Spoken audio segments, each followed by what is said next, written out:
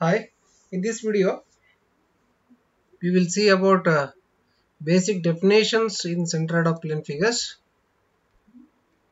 Let us see one by one. The first one is center of gravity. Center of gravity. Okay. Center of gravity means if I take a rigid body,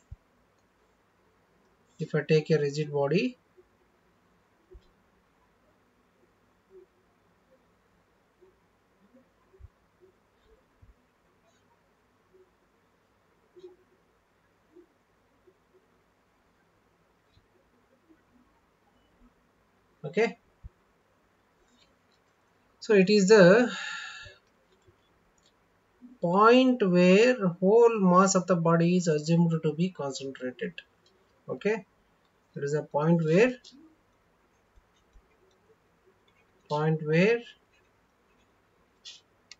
whole mass of the body is assumed to be concentrated. Okay, whole mass, it is the point where whole mass of the body is assumed to be concentrated, is called as center of gravity. Now the next definition is centroid. Second one, centroid. Centroid.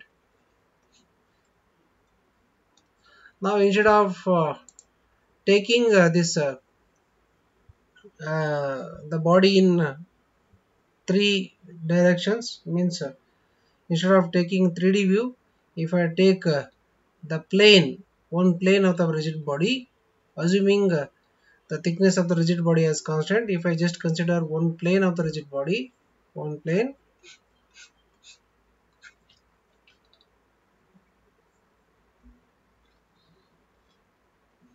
I'll just take one plane of the rigid body, means two-dimensional structure. Okay, therefore the centroid means it is the point where whole area of a plane figure is assumed to be concentrated. Okay, it is a point where whole area of a plane figure is assumed to be concentrated. It is a point, let me write it. It is the point where whole area of a plane figure is assumed to be concentrated. Is assumed to be concentrated. Okay. Next definition, centroidal axis. Okay. Third one, centroidal axis. Okay, centroidal axis means it is the axis which passes through centroid of the plane figure. Okay, it is the axis which passes through centroid of the plane figure. It is called as centroidal axis. So axis which passes through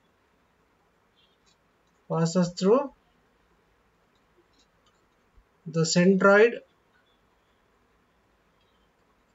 of the plane figure. Okay, the next definition is reference axis. Reference axis means, see, if I want to measure or if I want to locate the centroid of this plane figure, what I will do is, first I will take one reference axis. I'll take one reference axis. Let us take this as reference y axis and this as reference x axis.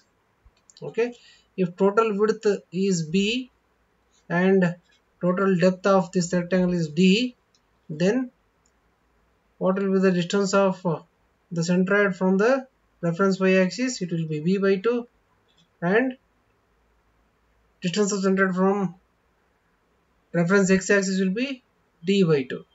Okay, so what we have done is, with reference to this axis we have measured the centroid. Therefore reference axis is the axis with reference to which the centroid is measured. Okay, it is the axis, it is the axis with reference to which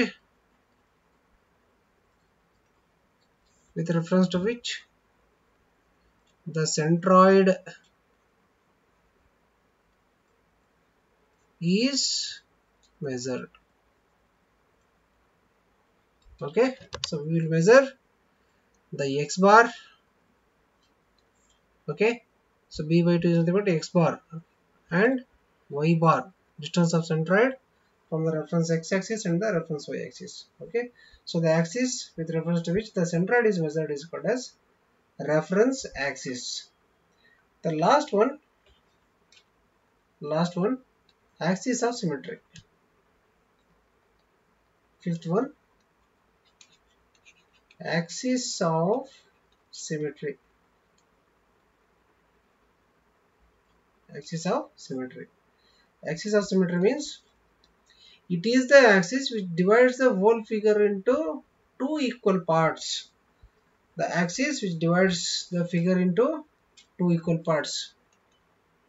Axis which divides the figure into two equal parts. Which divides the figure into two equal parts is called as axis of symmetry. Now we have a few examples here. We can see that this x-axis dividing the figure into two equal parts, right? Dividing the figure into two equal parts, right? And even the y-axis is also dividing the figure into two equal parts. Therefore figure is symmetry about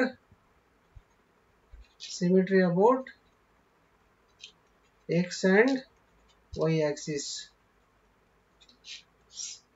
Okay, figure is having symmetry about x and y axis. X axis is also dividing the figure into two equal parts. Y axis is also dividing the figure into two equal parts. Therefore the figure is symmetric about both x and the y axis. So here also same thing. In the second figure, x axis is also dividing the figure into two equal parts. Y axis is also dividing the figure into two equal parts. So same thing, symmetry about x and y axis. Symmetry about x and y axis. Okay. Now you just refer to the third figure. The figure is, the y axis is dividing the figure into two equal parts,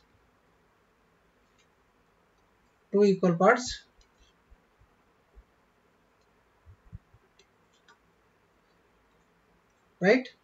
The y axis is dividing into two equal parts, but when it comes to the x axis is not dividing the figure into two equal parts, right? X axis is not dividing the figure into two equal parts. Therefore, figure is symmetric about only y-axis. Symmetry about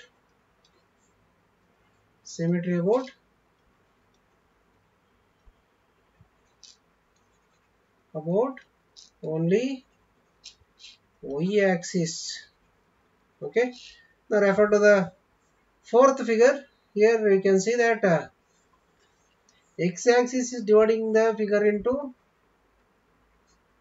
two equal parts, but it is not so in case of y-axis. Y-axis is not dividing the figure into two equal parts, right? Therefore, symmetry about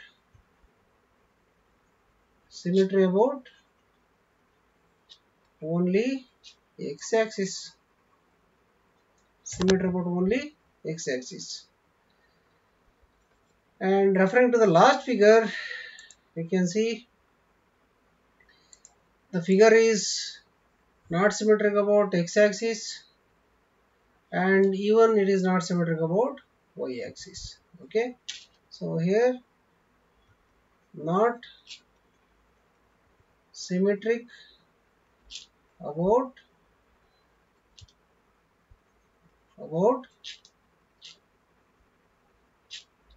both x and y axis. Okay, so the knowledge of axis of symmetry is very essential in solving the numerical problems. So here you can see I have given all cases where the figure is symmetric about both x and y axis, symmetric about uh, only y axis, symmetric about only x axis, and unsymmetric about means not symmetric about both x and the y axis. Okay, so this completes the basic definitions on centered of plane figures. Thank you.